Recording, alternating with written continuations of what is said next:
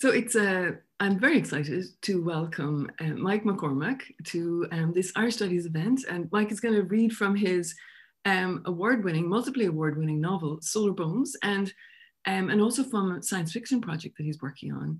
And we'll talk about his process, about Irish Studies today, and about his writing, which is really some of the most interesting writing coming out of Ireland today. So Michael won the Rooney Prize for Irish Literature for his first collection of short stories in 1996 called Getting It in the Head, which already involves some kind of science fiction aesthetic. He's also published another collection of stories called Forensic Songs and two novels, Crow's Requiem and Notes from a Coma. And Solar Bones came out with Tramp Press, a great Irish small independent publishing house that has a knack for identifying super talented writers who go on to great careers. Maybe now you could take it away, Mike, and let us read a passage from the novel and frame it in whatever way you would like. Okay. Hello, folks, and hello, California. Hello, Berkeley. Thank you for the invitation to come and to speak to you all and to read and talk and everything like that. I'd be very interested in getting a conversation going and I suppose hearing what's on your mind. I always think that these readings and talk that they're kind of great for organizing the furniture in my head. So I'd look forward to a little bit of that. I'm going to read for Catherine for about half an hour on that. Yeah, okay, for about half an hour, and I'm going to split the time equally between.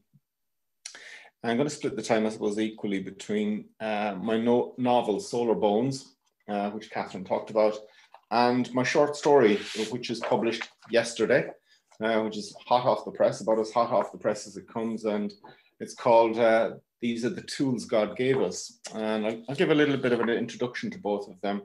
That story came out in this journal, which is the Stinging Fly Journal, and it was a special edition for Galway. It was supposed to be European City of Culture, and this journal was one of the journals that was put together. Was a journal that was put together for it. So see, it's a beautiful edition of that.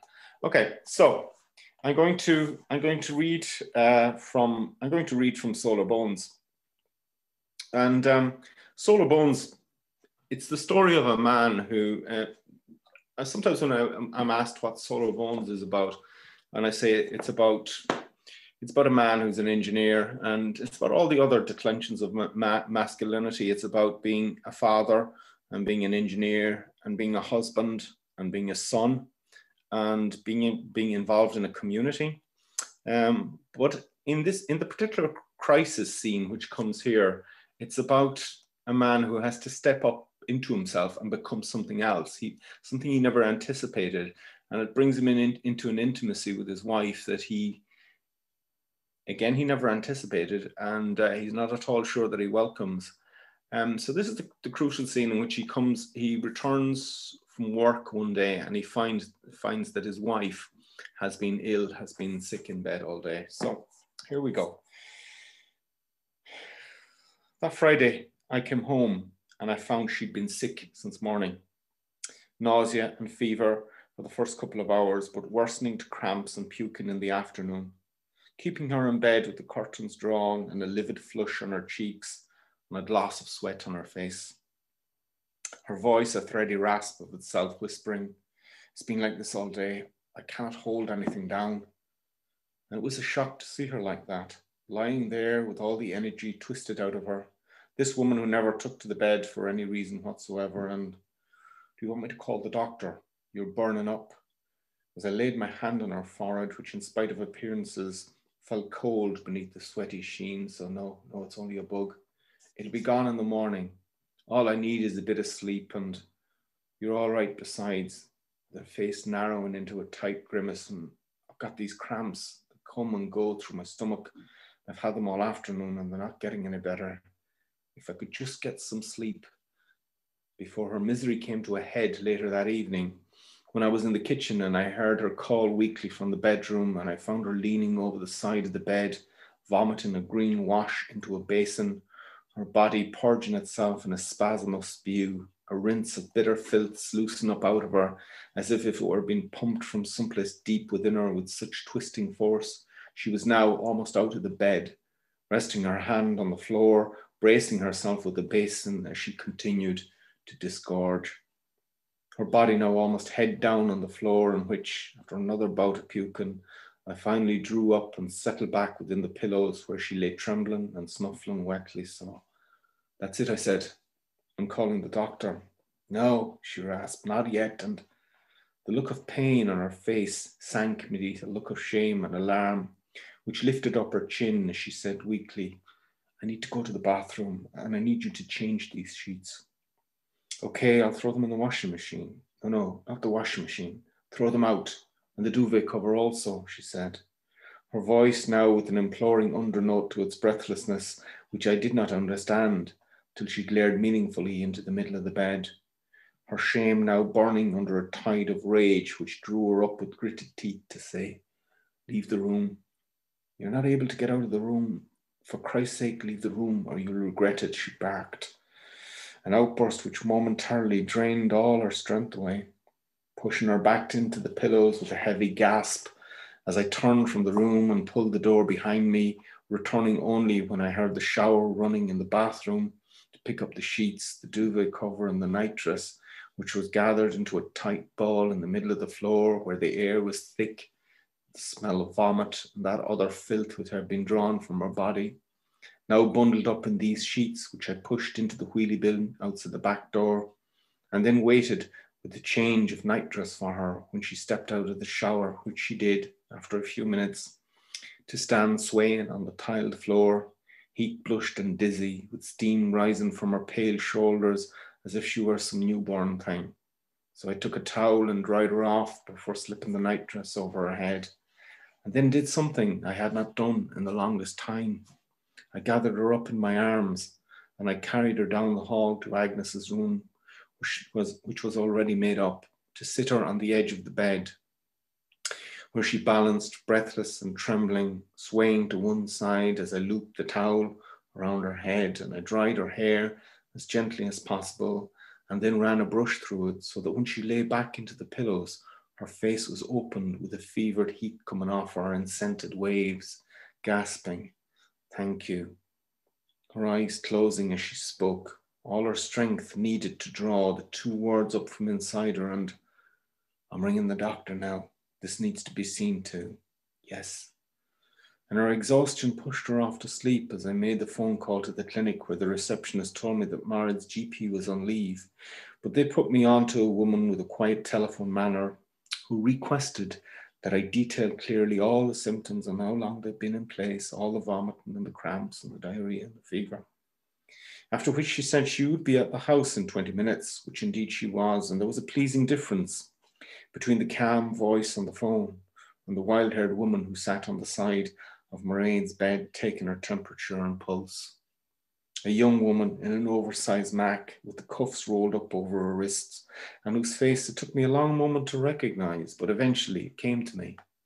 A neighbour's child, one of the Cosgraves of Derreen, who now sat beside Mairead, running through the steps of her medical examination, pulse, heart, blood pressure, temperature, and drawn off 2 files of blood from her arm, her hand on her forehead, while Mairead held a digital thermometer between her swollen lips, swimming in an ebb and flow of her own fever, the great pulsing throb of her discomfort, which seemed now to envelop her, and into which this young medic now placed her hand and lowered her head to ask, when did you say you went to Agnes's opening? It was 2 days ago. You had a meal after, yeah?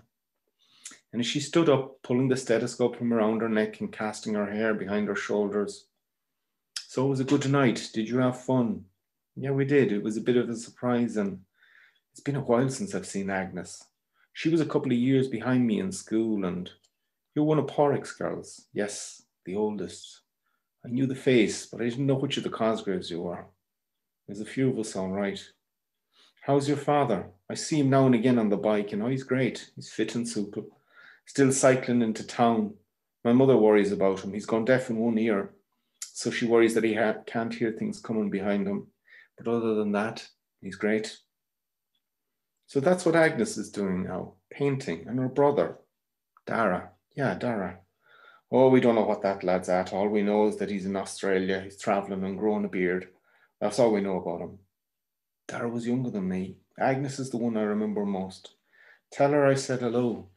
As she turned toward Married in the bed, who was now lying with her eyes closed, totally oblivious to what we were talking about, and the young doctor laid her hand one final time on her shoulder before getting her to her feet and leaving the room, with me following her out to the car on the side of the road, where she threw her bag into the seat with a startlingly swift motion, saying, "From what I can see is a case of food poisoning. All the symptoms add up, the fever and the vomit and all the cramps, all the classic symptoms. And if that's the case, then there really isn't nothing you can do about it but ride it out with her.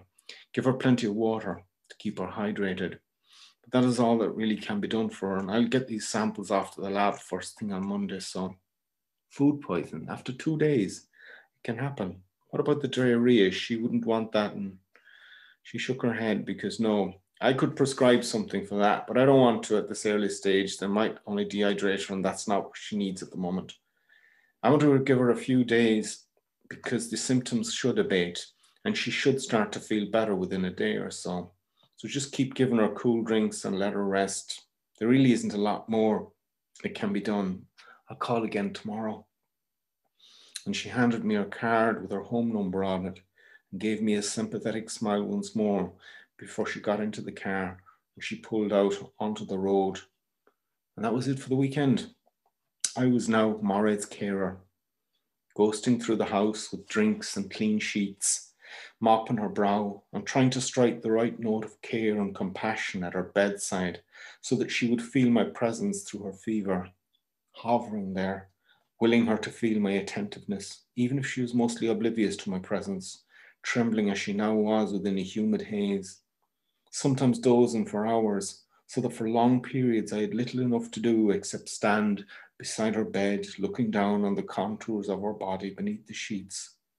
While in those short, lucid moments when she was able to sit up with the pillows at her back, she would only lie there in disbelief, her whole being raw with the sensitivities of what she was going through. This woman who, in all our years together, had never been sick for any length of time, now lying in bed with her pulse slackening to a distant thread. In those moments before she hauled over the side of the bed, racked with such convulsive bouts of spewing, I feared she might be washed from her body completely, bone and soul gone, leaving nothing behind the sheets save dry, lifeless husk, which would serve for kindling. So for the 2 days of that weekend, I stood by the side of her bed, frequently at a loss as to what I would exactly do. Her face glossed with sweat, skin glowing in the weak light of the bedroom, and something deathly about the way this illness closed her eyes. Leaving her face so unguarded, it allowed me to stare at her and notice for the first time how her avian features, nose and cheekbones converging on some vanishing point ahead of her, had been further refined in her daughter's sharpness, how she had held her looks and her shape into middle age, so that the contours of her body still held close to the figures of the serious girl I'd met over 20 years ago, the girl composed of languages and foreign travel, her body with no fat on it to hinder or weigh it down, and so lightly built for the job of always teetering on the first step of the next journey, always drawing her on. But now this same body was that narrow place in which a fever had taken hold, with its purgative heat scouring it from the inside out. I'll leave it that there for a while. Yeah, that passage is it's an important part of the book because it comes exactly in my copy here. It's 100 to 104, and it lies pretty much at the center of the book. And it's the central passage in which Marcus has to step up out of himself and become a carer.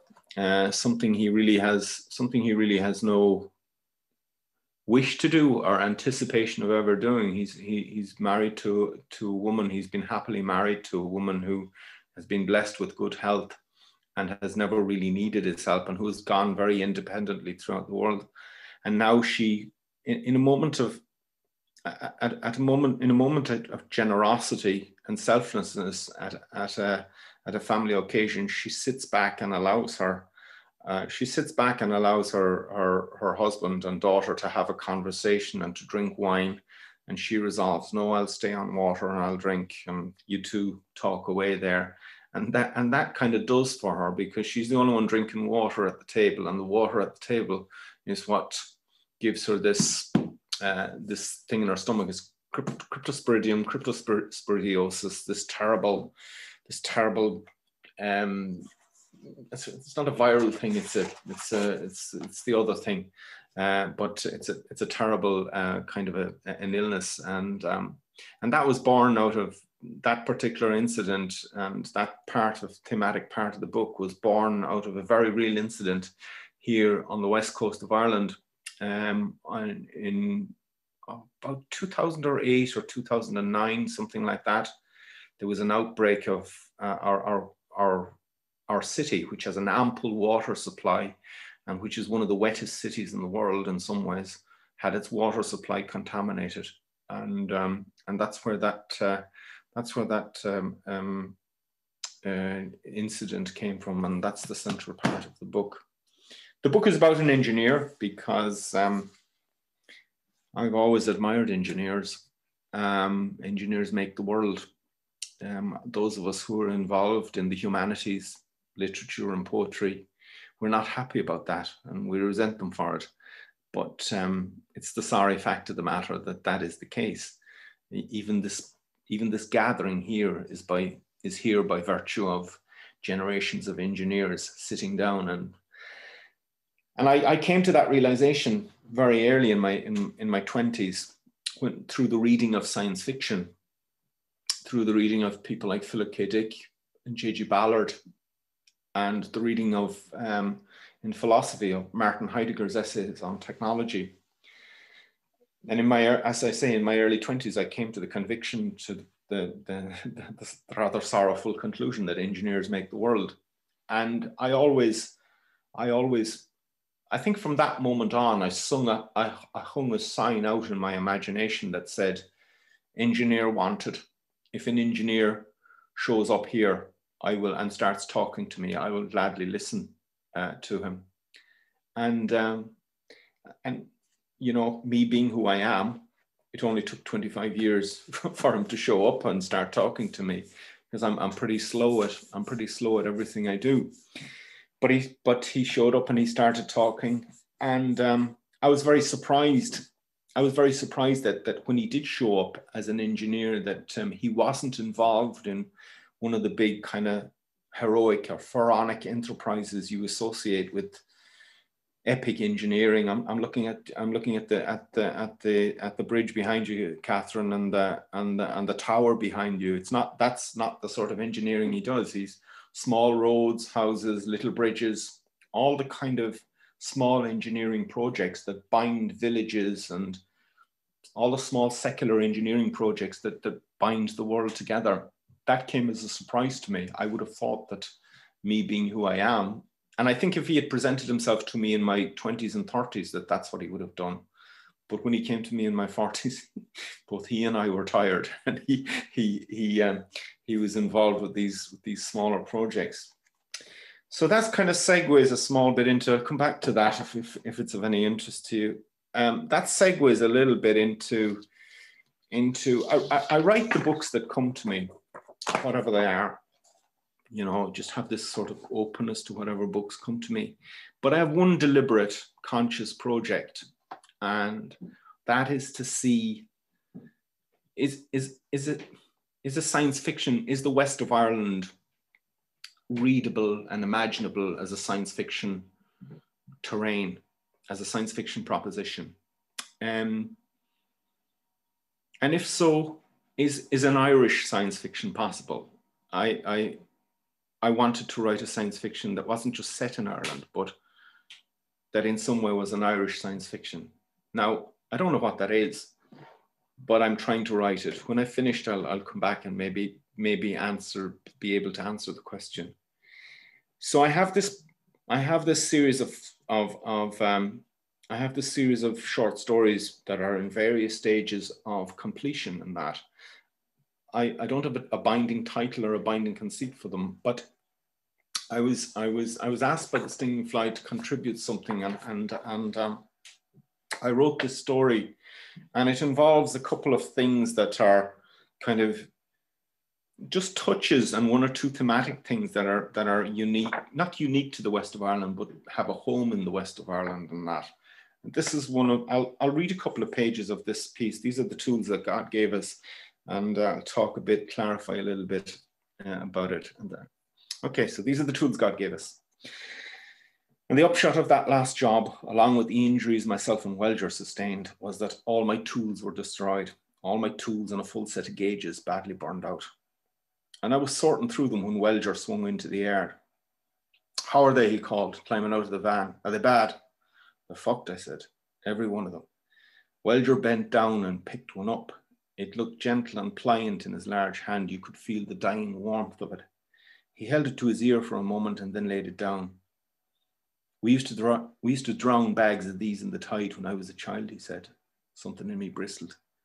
"These gauges have a full pedigree," I started. "They're lineal descendants of a German K9. "That means nothing to me," Welger said. "Beautiful piece of work," I insisted. Why was I going on like this? Welger was looking at me.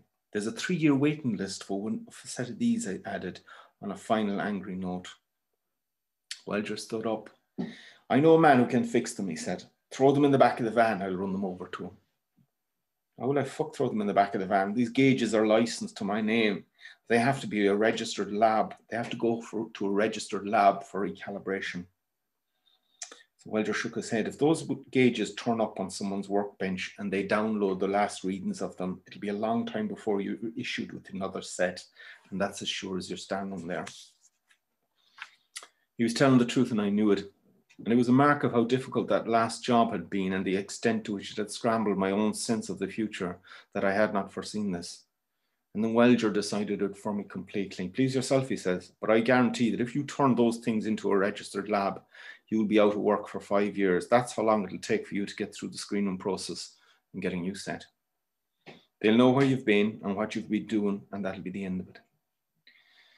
I made no pretense of mulling it over any longer. I gathered them up and I left them into the back of the van. Welger closed the door on them. "That wasn't what brought me over, though," he said. I raised my hand. "If it's money, it's not money. It's not money," Welger said. "Calm down, something else." He put his hand up against the side of the van and he closed his eyes. A dull note of empathy swung through me. I knew exactly what he was feeling, that awful tiredness that washed through my body periodically, leaving it parched and hollow. The flaring trail of fireworks behind the eyes for minutes at a time afterwards, which made concentration so difficult. "I've been on tough jobs in my time," Welger continued, "but these flashbacks are not like anything I've ever had before. You know, I've been getting them too." A look of relief crossed Welger's face. "And I can't tell the time from Adam," he continued. "It's all scrambled on me. What time is it now?" "It's getting on to 4 o'clock. Welger shook his head. "That means nothing to me," he said. "You could be telling me anything. I can't tell the time. My sleep is fucked." "I know what you're saying, Welger, but there's always a risk on the job. But this is different. It's only been a few days. Give it a couple of weeks, see how it goes. There should be an improvement." Welger's spirit slumped further, a weight visibly sliding through him.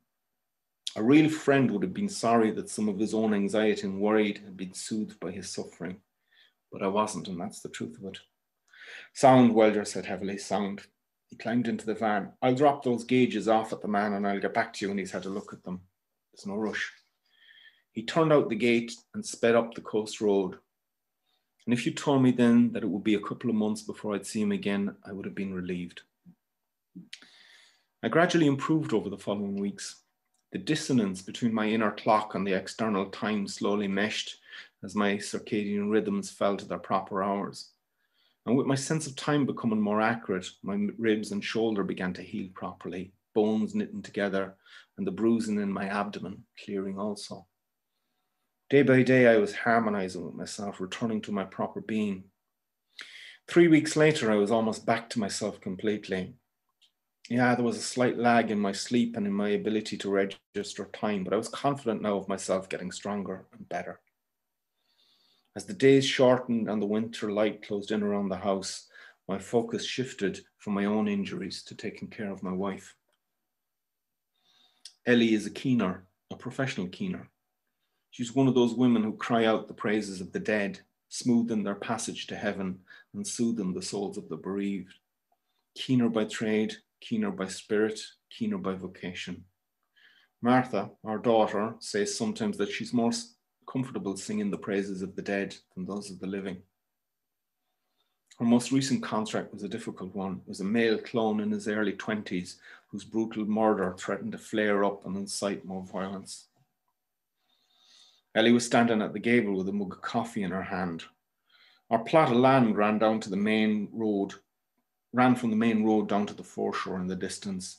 December clouds piled overhead and she stood raw and windblown, perfectly cut out for this time and place. She looked tired also. You could see the fatigue in her face, the blue shadow beneath her features. I'd seen this before, but there was a malignant depth to this that was new. Winter's here, I said. It's coming early. I'm glad. I like winter. Ellie pulled her cardigan around her and turned her shoulder to the wind. The time of year for rest and sharpening our tools, getting ready for the spring.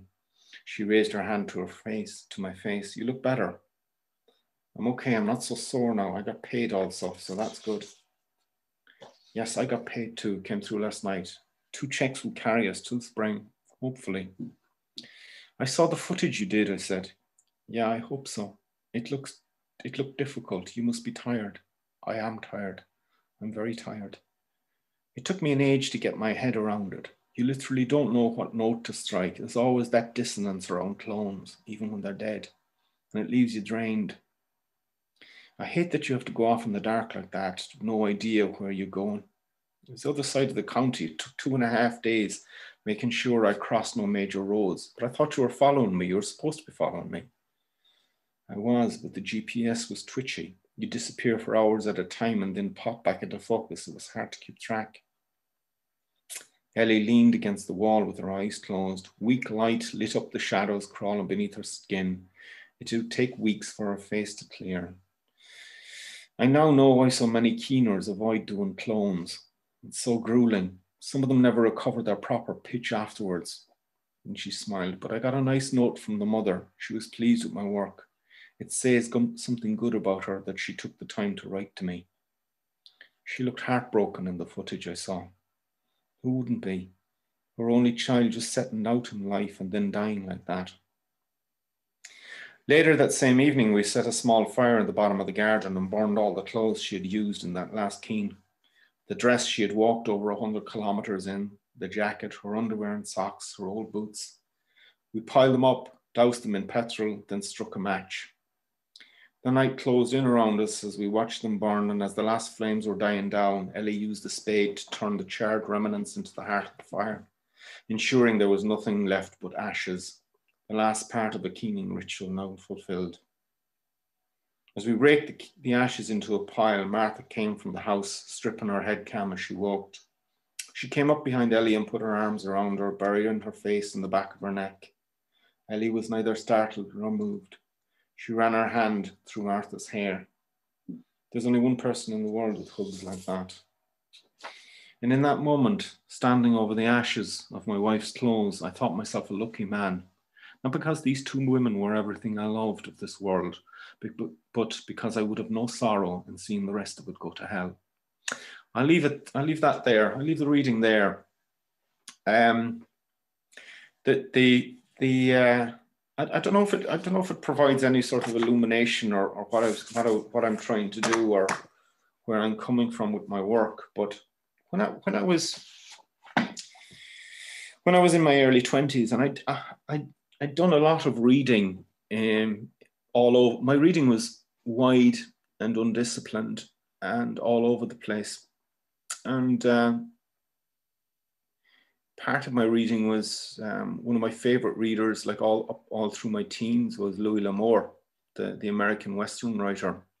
I read an awful lot of his work, and he was the first writer that ever convince me that landscape was a character, that it was a real presence in books.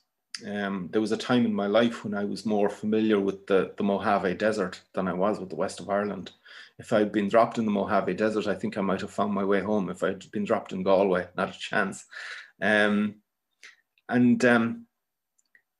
knew, I knew that, for instance, that you had to respect the desert, that you had to you had to meet it on its own terms. You couldn't get into a fight with it because it would burn you to death, or it would freeze you to death, or it would parch you to death. But if you knew how to behave in it, that it would nurture you along. He was really good on that. And I read 2 or 3 of his novels during the summer. I was in a secondhand bookshop in Galway, and I found battered Corgi editions of them, and I went back and read 2 of them. And geez, I didn't have to do too much reading to realize what it was that so enamored me of those books and that. So landscape was a kind of a big thing in both. It's a big thing in Solar Bones. It's becoming a big thing in the books, in this science fiction project. And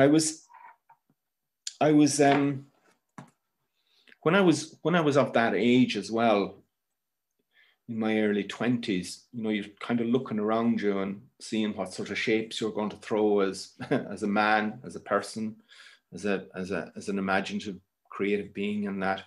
And I'd read High Up and Low Down. And I remember reading John McGahern's early books, The Dark, but principally Nightlines. And Nightlines is a genuinely shocking book to encounter in your late teens. And what shocked me about it was that some of the incidents were shocking, but my life as a country lad was in it. I recognized this book. This is my life. These small farms, these little ditches, these cocks of hay, these odd people up the road. This is my life. And at the same time, I read Philip K. Dick. And I thought both of these writers were brilliant in their own way. And then I read J.G. Ballard. And I always thought something came together in my head, and I thought like that. I thought that if those 3 writers met at a crossroads and conceived a love child, that I would be, that's where I'd be. I professed to see that there wasn't enough Philip K. Dick in John McGahern, and there wasn't enough John McGahern in Philip K. Dick. And there wasn't enough J.G. Ballard in anyone but Ballard. So for some reason or other, I kind of found, by some sort of triangulation, I tried to find my way between those writers because they were what I admired. So now when I start writing, all my work starts out in West Mayo, starts out in rural West Mayo, which is where I'm from. And then it takes off from there, and I have no difficulty with clones or robots or spaceships or anything after that. So that's what's happening. That's what it is. That's what's happening there. The story I've read is the bit that I find most interesting is that it has revived a trade that has long died. Catherine, you know something about a keening. And that there was a tradition of professional keening in this country. Yeah. And apparently it seems to be revived in this story of mine, that there is a guild of keeners, and she has revived that trade, and she faced the difficult. I know how the kid died from another story. He was a clone, but keening a clone presents real difficulty, because keening is supposed to be how great and how wonderful you are as an individual human being, the mark you have left on the world. But that's kind of smudged and made a bit awkward by the fact that this kid is a clone. And I know why he was cloned and how he was cloned. That's the stuff of another story. But I found it interesting that a trade from the past was kind of projected into the future, was revived in the future, and that. Well, it's so interesting how you talk about these combinations of writers, and this being very fertile for you, that it generated you as a writer, and that taking this traditional practice of professional mourning and applying it to, you know, the kind of cutting edge of our science right now, the new production of people, then it raises this really interesting question in the story of what does that mean? And it seems like this professional mourner is in some ways responsible for managing the energies around death, and especially people who have some kind of uncertain status in society. And that it's almost like a kind of media broadcast, even though it's a voice. This is really intriguing.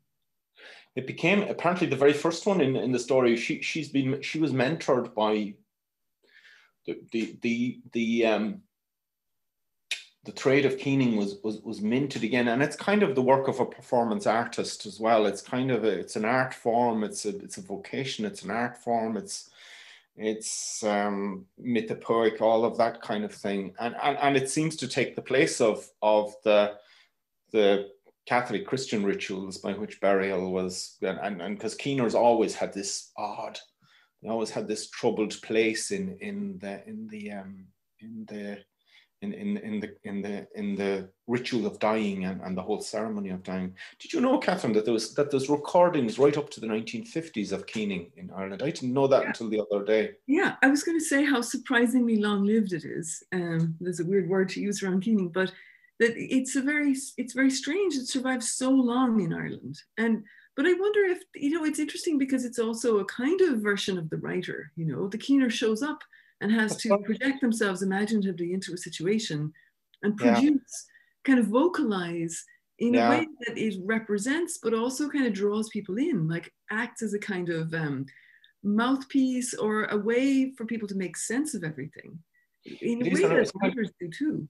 Yeah, and it's eulogizing as well as the job of the poet and in some sense, Solar Bones is a kind of a self-eulogy, a man eulogizing himself, and he wouldn't see it as it's essentially a man gathering his thoughts that turned out to be a eulogy and a lamentation at the same time and everything like that. But a couple of people have said to me, I don't know if you know Louis de Ware.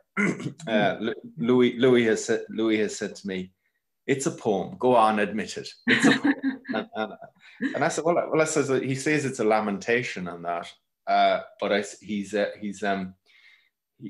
it's his post-mortem lamentation and that. But I certainly think that it's understood as a song, which is again back to the keening thing.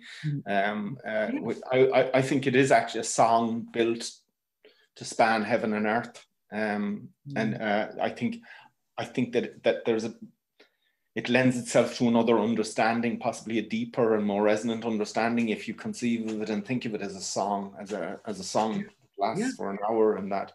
So all of that keening and lamentation and everything, those came to my head. You know, it was brought back to me I was asked to give a talk up in North Mayo.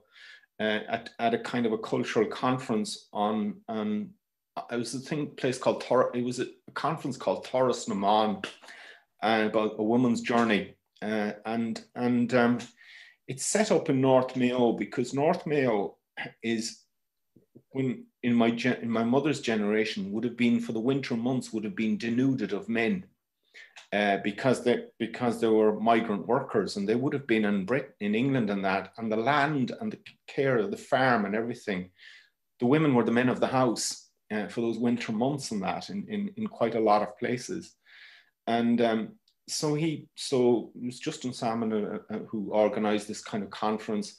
And when I went up there, then I heard Lilish O'Leary talking about keening, and I was thinking, that's the thing I haven't heard in the longest time. And I think Lilish O'Leary sings a lament as well. I know he's on this, I don't know if he's in Battlestar Galactica singing a lament. Oh. The second or third series of Battlestar Galactica. Oh, right. Yeah. Oh, right. I mean, he's an amazing singer. He's an amazing singer. Yeah. So sorry, this is my way of talking, going here, there, and everywhere. It's great. I'm sorry to interject because it's so good. I just want to say, for people who've tuned in and who haven't read your novel, they might not realize that Solar Bones is one sentence. And I think it's a sign of how skillfully you've knit together everything, that it's not actually bothersome to listen to. You know, it's not challenging. It feels very natural. Like the rhythms carry you along. everything is kind of sewn together. And so it's actually it's an experimental work of fiction. However, its impact is actually emotional. It's about atmosphere, and it is about this. I mean, as far your idea of it connecting heaven and earth, or some kind of afterworld in the present world, is exactly the experience the reader has, I think, of being drawn along through his life, and through particularly this last week of his life, to the scene of his death, and to this kind of burning up of the body. I mean, it's really powerful, but it's all couched within the mundane world. So that passage you read of the wife being sick is central to the novel because it's so concerned with the everyday and with real people. However, and it shows how those ordinary people are really connected. And so the sickness she comes down with isn't food poisoning, it's this cryptosporidium, an infection that all these people have because the public waterworks have become infected. Yeah. And so what's amazing about your writing is that you take these seemingly remote location of West Mayo, which is pretty remote, but you show it to be actually as connected to everywhere else as anywhere else is. And this single sentence, the song, is really a way of doing that, of showing how the world is knit together. Yeah, when I came to write Solar Bones, I had 4 books behind me, and one is an out and out work of science fiction. It's kind of Philip K. Dick and John McGarren. Notes from a Coma it's about a totalitarian experiment set in Killary Harbour and everything like that. But when I came to the writing of the writing of Solar Bones, I probably had developed to my own thinking. I developed a reputation for kind of writing pretty chiseled, pointed, accurate sentences and that. And those are things I admired. It was something I took from philosophy, the need for accuracy and the need for getting to the point. But I was very conscious that something about the messiness of life was falling outside the parameters of those sentences. And I wanted to embrace that. So how was I going to do that? Well, one way is write a huge book, and give yourself the scope of Ulysses, give yourself a George Eliot scope, something like that. But I don't have those reach and rhythms in me. That's not. I don't think I will ever have those reach and rhythms. But I had the notion, I won't write a big book. I'll write a big sentence and see what happens. And for years I'd had an exercise. For years I had an exercise starting every day that I sat down to write. I would write whatever came into my head. And there was only one proviso. It had to be continuous because I was interested in where it brought me, and I was interested where it brought me and the rhythm and the twisty turny notion of it. And it had to transition seamlessly from wherever it was I left off the day before. So when I realized that this character, that essentially it's a man who returns, it's a ghost who returns to his own, and that's a piece of folklore from North Mayo, from my mum's place. When I came to the writing of that book and the ghost showed up on the table at that, I remembered a ghost wouldn't like full stops. A ghost a ghost would balk at a full stop. A ghost would seek continuance and ongoingness. And then I remembered, I have this manuscript. I had worked that exercise up to over 300 pages, 300 pages of nonsense, but continuous rhythmic nonsense. Whatever took me in the head, I would just continue from the day before and that. And I've never read it through, actually. But so I picked it up. It just seemed to be, oh, okay, this is a ghost. Of course, a ghost would seek ongoingness and that. And that provided the template for it and the idea for it. And I thought as well, that it was an experimental novel, but someone pulled across me there lately. Come here, he says, It's never a good thing when a fella comes up to you and goes, "Come here." He says, "I heard you on the radio the last night talking about writing an experimental novel." He said, "You didn't write an experimental novel. You wrote the novel the way it had to be written." And that's exactly what he was very right about that. But I don't know if those are two different things, you know. I think that experimental novels get a bad name because people just do it for no reason, just for the sake of trying to invent a new form, but that never works without a real motivation. I think that when you come to the notion of an experimental novel, you immediately roll up your sleeves because you're going to encounter inevitably something bristling and fragmented and adversarial, and it'll probably be good for you, but it won't be comfortable. And I think that Solar Bones is probably, it's a bit different to that, is that the idea, I think that what the book tries to do is to, once it settles into its rhythm, it's kind of picks you up and pulls you along with a kind of a systolic pump and rhythm and that. I always think of the book, Catherine, as being riverine.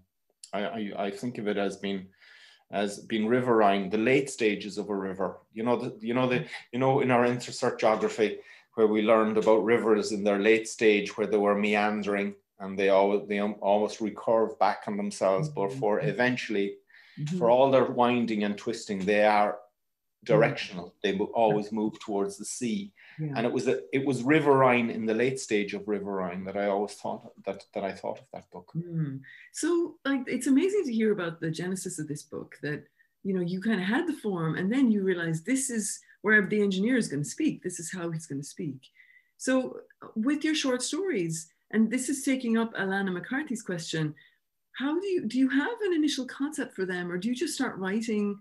What is the difference between writing a novel and writing a short story? Oh yeah, God, that's a 6 marker. Thank you for asking. I set myself in a place where I started writing Solar Bones, and very quickly into it, I knew that I was going to be here with this man for a while. He seemed to be talkative and flahool, and he just had an expansive presence that I was going to be there for a while. With short stories, I write here, there, and everywhere, and then I gather up pieces. I gather all these fragments together, and I see, is there something? Do these fragments talk to each other? Are they on about things? Are they talking to each other and everything? And some of them coalesce together, and the rest have to be shoved aside because they don't belong. And it's kind of, that isn't even awful clear now to myself, even as I put it like that, but that's as good as I can. That's as good as I can put it. It's kind of all your receptivity. It's a different type of receptivity, and that every idea that comes to me, every idea that comes to me for the next while, I am going to melt it down to 10 pages, 15 pages. It's like some part of you says that. And every idea that comes to you, that's what happens to it. You melt it down or render it down to 10 to 15 pages in that. But for me, it's all about finding characters and people, and what do they do and what are they involved in, and that. And that's about as clear as I can make it, Catherine. The one thing that I could say about them is that my short stories, people write short stories, and after 2 or 3 years, they look back on all the short stories that they've written and they say, "Oh, I have a book of short stories. Cool." And they gather them up. They gather 15 of them, and they throw 3 of them away, and they publish a book of short stories. For me, is that it becomes very quickly, after I finished setting out on the writing of a book of short stories, that they're going to gather around a theme. So I always say that I write collections of short stories. My first collection of short stories, Getting It in the Head, was about imaginative obsession. They're all about people who have, there's a woman who's obsessed with eating a glass window. There's another artist who's obsessed about his own dismemberment and that, and on it goes. These fella imagining things unto death. Forensic songs very quickly became about, after Forensic Songs is a very post 9/11 book, and it fed into that whole popular forensic culture that dominated TVs for 15 years after 9/11. You know, about how do we know things? What do we know? What can we say we know now that we know this? And it became about the status of knowledge. So very quickly, 10 or 12 stories grouped around those things. What can we know? How do we know things? About the sort of fragmented, giddy epistemologies that came after 9/11. I was, you know, there are things we know. Who was it that said that? Mr. Oh, yeah. Rumsfeld. Yeah, the man who wanted the war on the cheap. Yeah. Donald Rumsfeld. There are things we know and there are things we don't know, and there are the known knowns, but they are the unknown unknowns and that. Yeah. And that became everyone laughed at that. It sounded like just the sort of rhetorical nonsense that would come from a politician who was blathering. But actually, it's epistemologically sound and that. So a collection of short stories, they tend to bundle around that. And these short stories that I'm writing at the moment, they're all bundled around some future conception of the West of Ireland that I don't know what to make of it. I don't know what shape or anything it's going to make of it.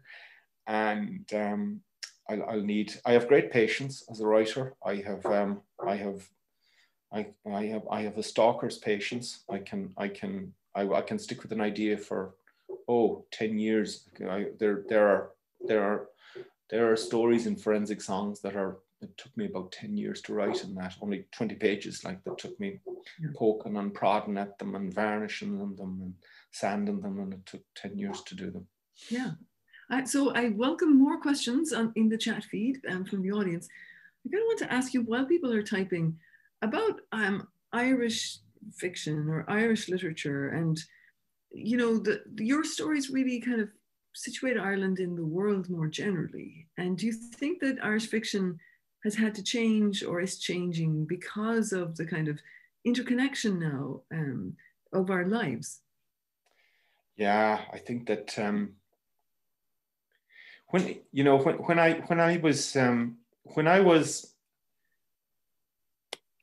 I published my first book, when I got signed on and that, and I went to Dublin, and I went to Dublin and I found myself in literary society in Dublin.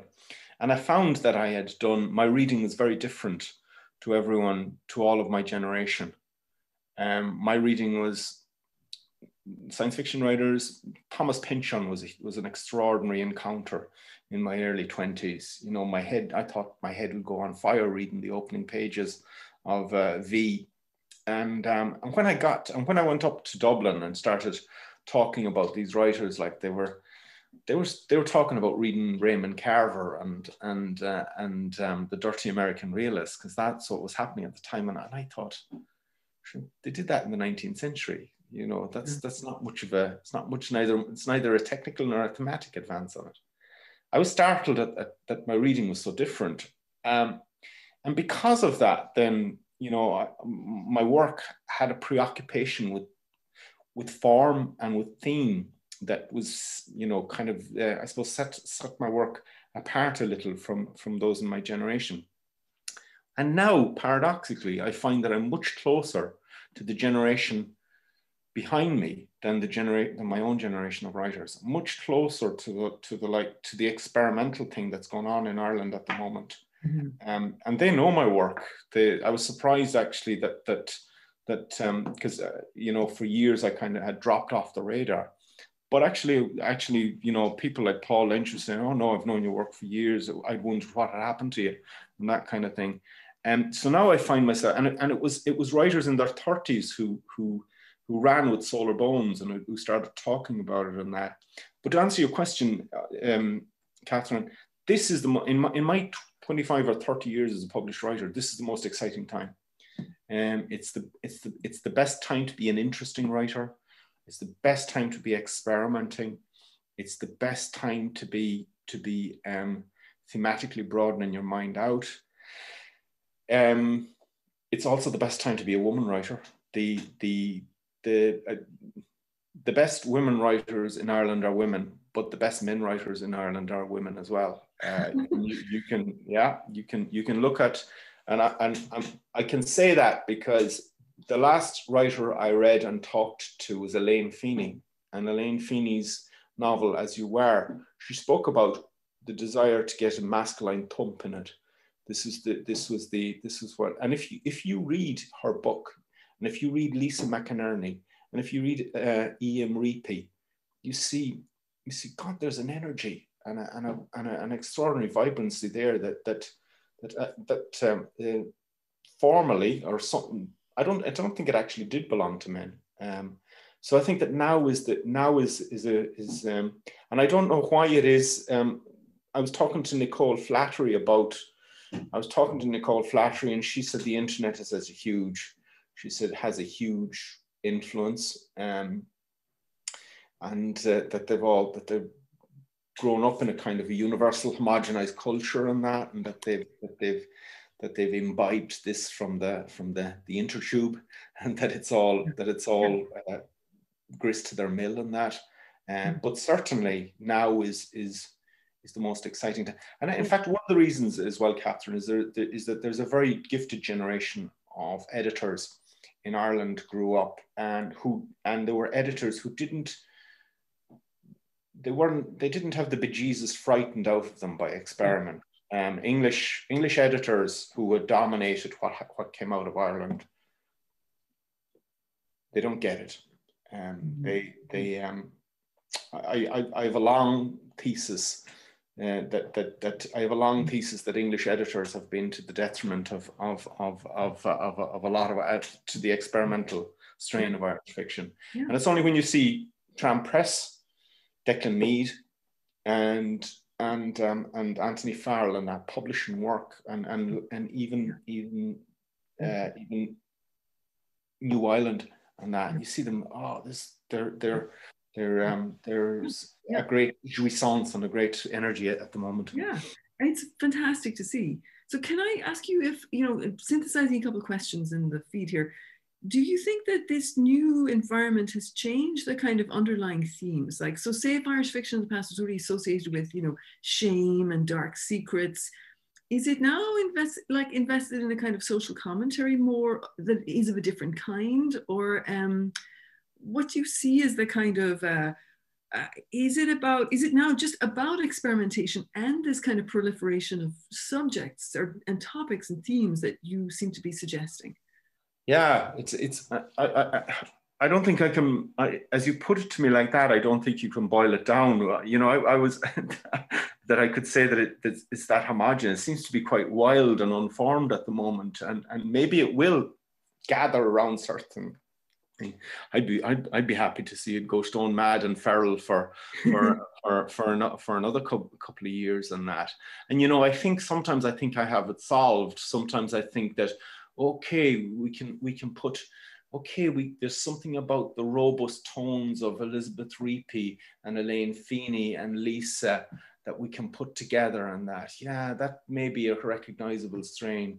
And then I go away and I read something like Nicole Flattery's book of short stories. I don't know if you've read that, but if you're looking for an Anita Bruckner for the millennial, like, she's just these slow, deeply considered character studies that are utterly compelling, and they should bore me, but they don't. They're so well done, and so minutely observed, and just as addictive in their own way as Anita Bruckner's work was. So no, I can't put a name on it or put a handle on it, and that I think there are people who have even been ignored because of it. I think Mia Gallagher's last book, Pictures of the Lost Homeland, is a big, two-fisted account that's like nothing. No one else has written anything like it in recent times, and it deserves more attention than it got. And myself and Mia glancingly met each other 7 or 8 years ago, and that liked each other, got on very well. And then we went away and wrote 2 books that are almost identical thematically. Hers about an engineer as well, about the building and everything and that, and never conferred with each other or talked to each other or anything like that. Hers is 600 pages. Mine is only, 250 pages. but it's a book really well worth reviewing, full of experiment and surging energy that I haven't witnessed before. Yeah. So another question that's coming up here is back to the kind of process that you engage in. So your thoughts about like writing as a craft and this sort of conscious control of what you're doing in a particular sort of form, but also writing as play. And, you talked about the voice of Marcus coming to you, the engineer, that you were ready to listen. So what would you say? I mean, it's a very difficult question about the balance between the two, or does one just have to take over? The idea of writing and reading as play was very dear to me in my 20s when I started writing, and it became very dear to me because I really did encounter it in the work of J.G. Ballard, particularly his book of short stories called Myths of the Near Future, in which he puts the short story form through so many hoops and loops and jumps, and there are alphabets. There's an alphabet. There is a tarot card story. There is a documentary story, and there's an essay story. And I was thinking, what's legitimate to write like this? This is all I can do. This is brilliant. And I loved reading them, and I thought I'd love to be able to do that for myself. So if you look at my first collection of short stories, there are so many almost pre-given templates out there that I write my own. There's an alphabet. There is a exhibition catalog. There is a questionnaire that in it. I wrote my own questionnaire before Ballard had written his one, and so that sense of the playful possibility of fiction, that was really dear to me and energizing in my early 20s. And that I am no less interested in it now. I'm no less interested in it now, but I don't seem to be quite so nimble at it anymore. I don't seem to be so willing to jump to it anymore. There's something about the progress of a short story writer.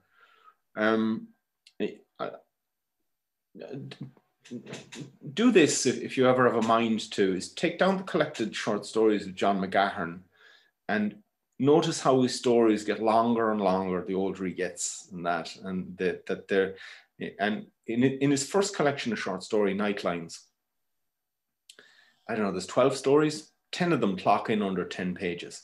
And that was such a boost to me as a young writer. Oh, I can write a story in 10 pages. Brilliant, because I don't have the legs for anything else. So this is how it's done. And then as McGahern got older, his reflexes got slower, but his depths got deeper. And then he was writing, he wrote those brilliant short stories towards the end of his life. Everyone talks about A Country Funeral as his late masterpiece. They're wrong. The Creamery Manager is his late masterpiece. Creamery Manager is magnificent, bafflingly good. But they're so slow and studied. And I noticed something of that happening in my own last collection. My first collection, there's loads of stories under 10 pages. In my second collection, there's hardly any under 10 pages. And I'm thinking, is this what happens when you get to middle age, that your reflexes become slower and longer or something like that? That I have a feeling I got away from the question there. Does that answer any? Well, I mean, but it is interesting to think of sinking into a story form and the flow that's happening that brings you through, which in a way I think takes up this question of writing as play, where in a different sense that like it's the play of the words moving to coming out of you, where you're not consciously controlling it, because sometimes the very formally inventive stories are all head, like they're all mind, it's all control. You know, it's all consciously fabricated. Something with a longer duration is actually about a voice emerging, and you know, is less controlled. It's very difficult to make it's very difficult to make a conscious experiment to give it that heart and soul. That's why you have to, you know, one of the things that I do when I'm writing is that I ask the piece, if you could write yourself, what shape and form would you take? It says, I don't want to have anything to do with you. I don't want to leave my fingerprints on you. What's the form that you want to take? Do you, because I'm writing a novel now that has very much more sudden rhythms, much more sharper rhythms than the book than Solar Bones and that, even though it's, I think, thematically of a piece with Solar Bones and that it's another crack at the same thing. And I keep asking it. And it's what I do every time I set out on a story. Show me the shape you want to be. Show me the structure and I'll obey it. I don't want to be forcing you into, I don't want to be pouring you into a mold or anything like that. Even though I have used that, even though there are templates out there that I've thrown down in the past and that and used and that. I have, for instance, you know, written a mass for 4 voices, which is in this short story collections. But yeah, it's a continuing, it's an ongoing adventure, Catherine. We whatever it is that whatever it is came up. I think patience is a great virtue for a writer. I mean, it's fantastic to hear you talk and to kind of sense the vibrancy of the contemporary novel. You know, like at a time when it's so easy to be despondent about it as a form, when you know you really kind of are showing us how inventive and alive and meaningful it is in many different kind of contemporary Irish iterations. Yeah, I think so. Like, I mean, I don't know. You know, I you know, we read a lot of them novels and we go, yeah, all right, and that kind of thing. But I don't know if you've read. I don't know if you've read the, you know, I read a novel there 2 years ago that still lives with me. It's a novel by a French writer called Mélis Carangal, and it's called To Mend the Living. And that's a novel that I almost threw it across the room in a fit of raging jealousy. It's just brilliant, and it's about. It's about a young 19-year-old surfer who